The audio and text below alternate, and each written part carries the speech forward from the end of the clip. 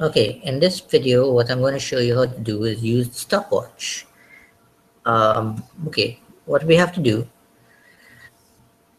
is think about how the stopwatch would work. Now notice, now what we were discussing earlier in class is that each line of code is going to take one instruction cycle, which is a quarter of the um, of the processor frequency.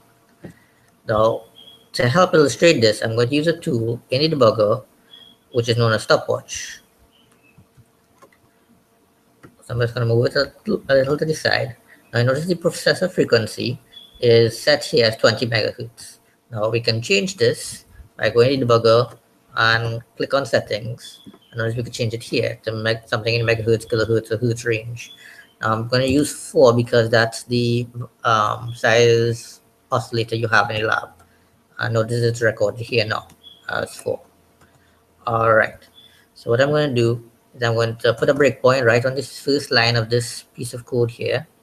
I'm going to click run, and now it gets here. Now notice that the total simulated instruction cycle so far is 9, and that equates to a time of 9 microseconds. Okay.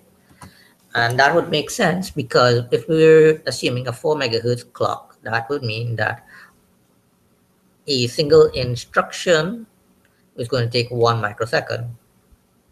Okay, but so far we've reached the first line of the piece of code. We haven't actually started executing anything that we've done so far, which means that in the background, the compilers inserted some lines of code which came before this that we are not privy to.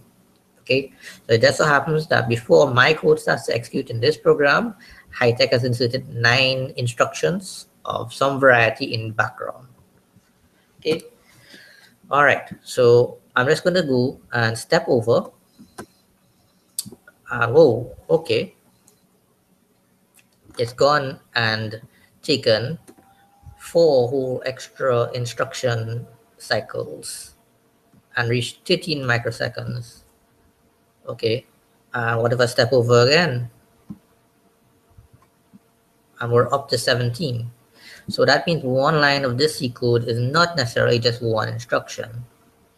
One instruction would correspond to any one of the primitive instructions in the PIC instruction sets. Okay, so the stopwatch is a very useful tool that allows us to be able to benchmark how long it takes for any program to run. So what I can do is actually I can just put a breakpoint right at the end of this program and then run to the end of the program, and then I'd realize that this particular program takes 85 microseconds to run, and that corresponds to 85 instruction cycles. Okay, that's it in a nutshell. I'd like you to probably try using this tool quite a bit and convince yourself how long your program takes to run. Okay, take care. Thanks for watching.